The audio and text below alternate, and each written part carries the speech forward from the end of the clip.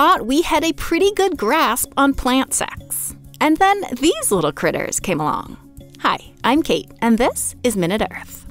We've known for a long time that animals often move pollen from flower to flower, fertilizing plants. All sorts of critters pollinate all sorts of plants. But as far as scientists knew, this process only happened on land, or at least above the water.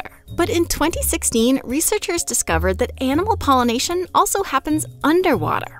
Itty-bitty crustaceans and worms visit certain species of seagrasses and seaweed. They pick up the sticky mucousy pollen, or Spermatia, basically a seaweed's version of pollen, and ferry them, sometimes over considerable distances, to the seagrasses and seaweed's female reproductive organs. The details are really cool, but they aren't actually what I find most interesting about this discovery. What blows my mind is that despite scientists knowing for a long time that animal pollination is an important and really common process above the water, I mean a full 80% of plants are pollinated by animals, we're just now realizing that it's also happening underwater. There are a bunch of different reasons for this gap in our knowledge. First, the physics of animal pollination underwater seem pretty unlikely.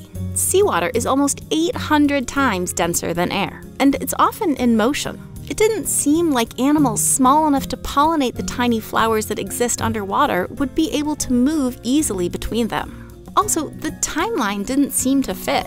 Many species of aquatic plants and seaweeds existed long before animal pollination was thought to have evolved. So scientists assumed that the only way pollen moved around underwater was via the motion of the ocean itself.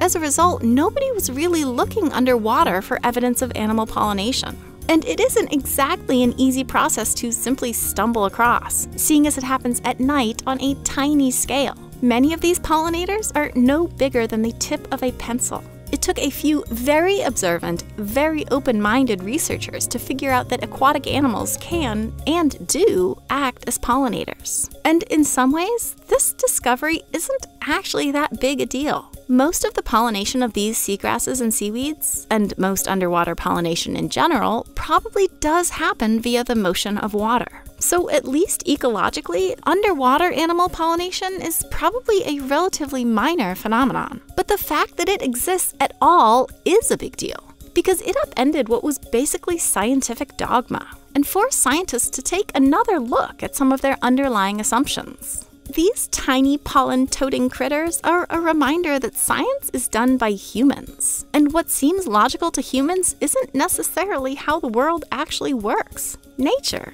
can still surprise us. If you've got a nature lover in your life, you will definitely want to head over to our MinuteEarth store. Right now, we're making waves with our fall merch sale. We're not squidding around about these holiday discounts. We've got all sorts of great science gifts, like this holographic bioluminescent sea creatures sticker set, perfect for a notebook, a laptop, or a water bottle. And we've also got a book that answers all your most pressing science questions, a Serengeti pin set, science posters, nerdy shirts, and more. Click the link in the description to dive into a shop that is perfect for fueling curiosity.